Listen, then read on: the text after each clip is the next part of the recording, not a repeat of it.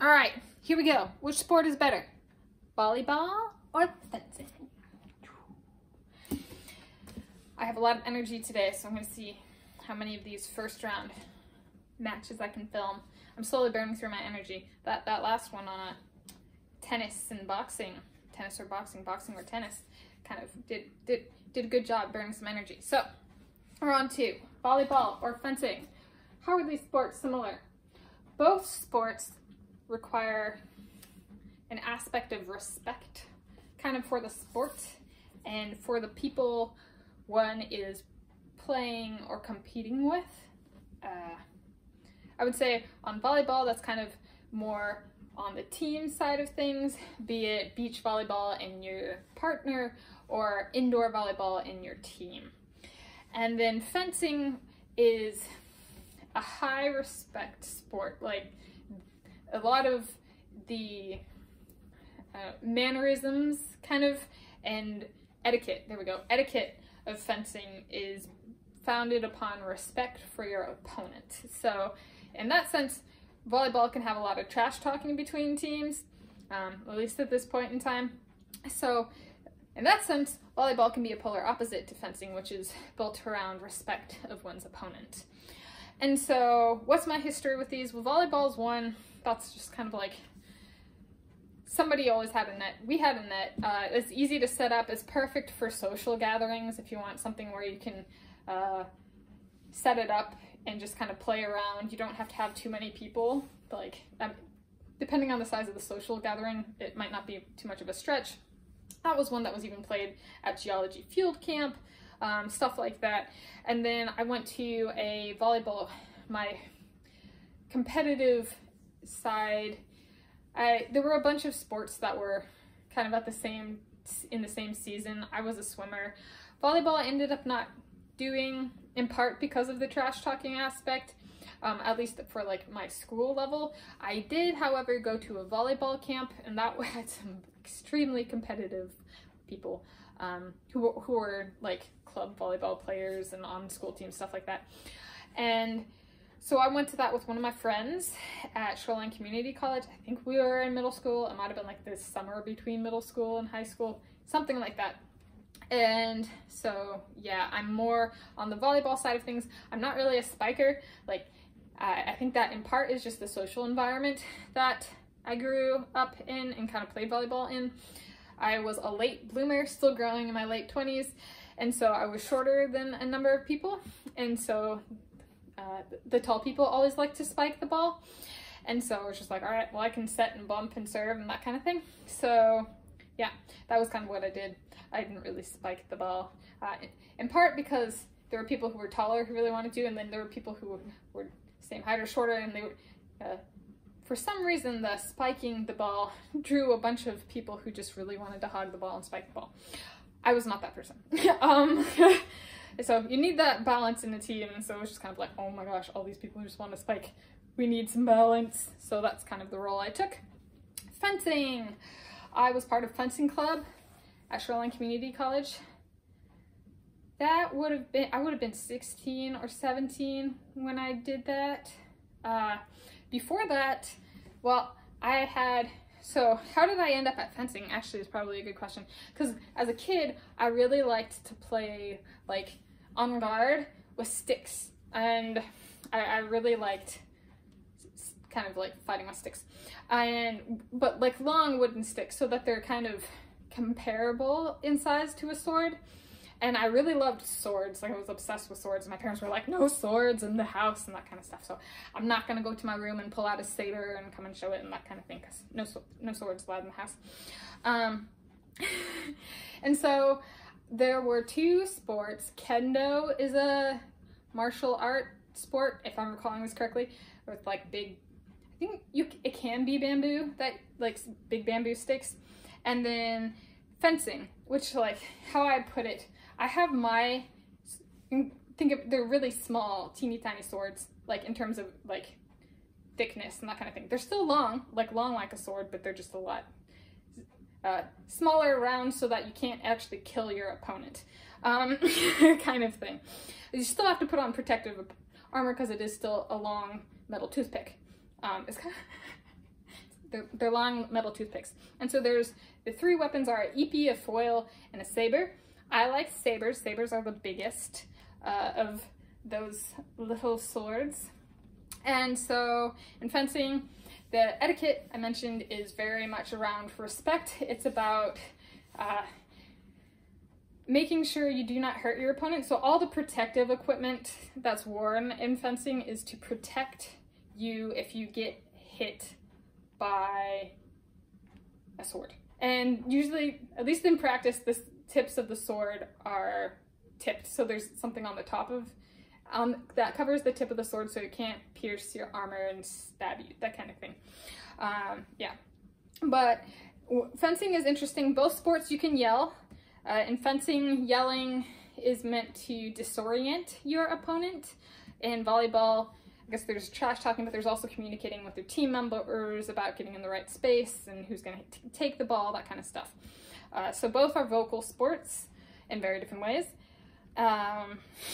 Unless you equate, or I guess the trash talking is similar to trying to disorient your opponent in fencing, but like in fencing it's more of like a grunt, or ho, yeah, just something like that where you're making sound. Both are confined spaces. Fencing is more confined, like forwards and backwards. So I would say in terms of which of these is a better workout, fencing is surprisingly difficult. It requires certain leg positions and arm positions, and the amount of endurance you have to be able to hold these positions as you're wielding a weapon and fighting and trying to anticipate where the weapon, like, it's not just you with a weapon, your opponent has a weapon too. So there's like learning how to anticipate like a large metal toothpick coming at you that could potentially like do damage. You still feel it when you get hit, like especially with the saber, even though you have armor on or protective equipment on. Like, yeah, it's one of the sports I would say that is surprising in how high intensity and how tiring it is, because it's like literally you're squatting the whole time, but you're fighting, and like you have to be able to move quick, and yeah, it's a very surprisingly intense sport, at least for me when I started it in the formal sense at community college. And then, okay, so that's fencing. Which is the better sport? It's a tough question. I think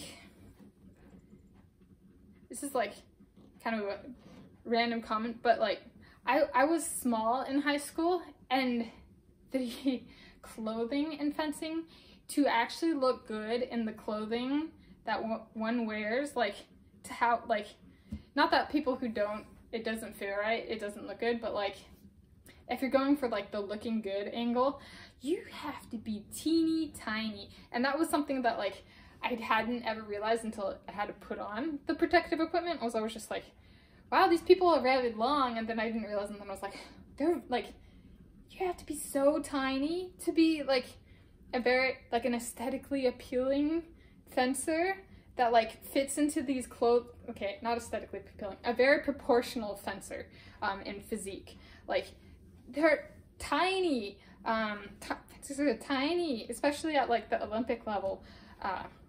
So that doesn't necessarily correlate with looking good. But I actually, okay, I will say that about fencing. I was a swimmer in like water polo and a player and stuff, and we wore teeny tiny little suits, and, or not teeny tiny, we wore swimsuits and water polo suits. And in fencing, you can be fully clothed and your head is covered. And so there's I would almost say there's that aspect makes it more relaxing. I don't know. I always kind of feel weird when I'm put on display, and so fencing allows me to focus not on feeling like I'm on display, but on the sport itself. So there's not really a, let me go check my hair and make sure it's just this. I want to look good when I spike the ball, kind of, which a lot of girls did with volleyball. Like, fencing is like, you can't even touch your hair. Your hair is covered. And so I love that. There's no nonsense in fencing, and especially because you do have a weapon that could do like serious damage to you or your opponent, like if we're being honest, especially at the beginning phases when one's learning how to handle a sword. Like if you don't hold it right, you grab it the wrong place, the tip's not on it, something like that, you could cut yourself. It could lead to injury. So yeah, so there's that there's a no nonsense part that like I found kind of like not badass, but kind of badass, like where it was, these people are actually incredible athletes. Like I think one of the more stereotypical ones is like a lot, not all by any means, but a lot of ballerinas when I was growing up, were really skinny, but they have a bunch of muscle. Like they're very good athletes, and fencers are the same way. They just don't have the need or desire for display of that physique that a ballerina does, kind of, or a swimmer, whatever. It's one of the cool, and part of why I was drawn to it was I was like, I get to be covered up in this sport, that's awesome. So yeah, I found that very appealing. As to which is the better sport? Well, volleyball, I think, is more fun in like a social context, but it can also spiral out of control really quick, versus like fencing, it doesn't really ever spiral out of control. Volleyball is one where the speed of the ball, like the strength of the players, increases with the Olympic Games. I know like a spike from an Olympic Games level athlete would be different than my spike, like in terms of how fast that ball is moving and how hard it is to bump or whatever, or set or whatever as it comes over the net. But it is a sport where like how hard it looks matches how hard it is. Like I know it would take a lot of training to get to that level, but like it's also a doable sport. Fencing, on the other hand, is like one where sword fighting is really common in movies, or at least like pirate movies and like some of the older movies. I mean, so it might not be fencing itself, but if you broaden the perspective, so like you're including sword fighting, I will say the respect I have for the sport, I would have never known had I not tried fencing. Let me see if I can rephrase that. So like before I started fencing in a formal sense, like as part of a club, I did not realize how hard it is to get it right, especially when it's not choreographed. So in movies, they're just doing these steps they've been told, it's all choreographed and that kind of thing. Fencing is not. Like, it's for real fighting with a weapon, with a sword, even if it's a tiny metal toothpick sword. Like, and how hard it is to retain one's balance while in this kind of squat position, not really, but kind of, to be able to move forward and backwards in that, to not lose arm position, to retain one's strength, to anticipate unchoreographed moves. It's like, and there's a bunch of different ways you can attack. You can tip a sword off balance, like if you can tip your opponent's sword just off balance. Like, there are many, many, many, many different moves you can make, versus like in volleyball, there's like bump, set, spike, serve. Like, it's super restricted in what you can actually do. And so I'm actually gonna go with fencing. And I'm gonna go with fencing because of how much harder it is than it looks like it is. Like, like when I see stuff, I'm like, oh, that'd be easy. And maybe it's just, it comes across as like, it'd be easy because it's all choreographed. So it's not actual fighting in a movie, or a lot of movies anyway. And so it's all choreographed. It's already laid out what to do. And so like the fencing, and like you have to figure it out as you go, and you don't have a restricted, do one of these 4 things. You have to figure it out for yourself. In that sense, there is, and especially with the not being on display, like you're gonna be covered, like you can take and focus all of your energy and effort and mental like force onto like I want to say creativity. Like it's a very surprisingly hard and a very surprisingly creative sport, because you don't have to, I'm not concerned with is my ponytail just right? Is my rubber band gonna give out and then my hair comes like down or something like that? No, it's all like covered anyway. So it's you get to take and channel that energy that in other sports kind of gets pushed aside, and be creative in every single movement, or you're working on executing every single movement correctly. And it's the etiquette and the culture of fencing is very much founded on and centered around respect for the sport and your opponent. And that, I think, is awesome. Not all sports are that way. So this one, which sport is better, volleyball or fencing? Surprisingly, or at least kind of surprisingly, goes to fencing for me.